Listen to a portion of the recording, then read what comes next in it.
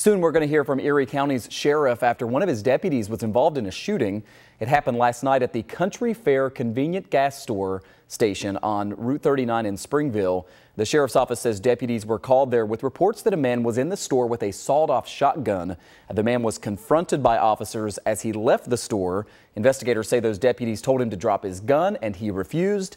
And at some point, an officer apparently fired. The suspect is at the hospital. We don't know his condition. The sheriff will answer questions about this at 1 o'clock today. We'll be there with coverage later on this afternoon.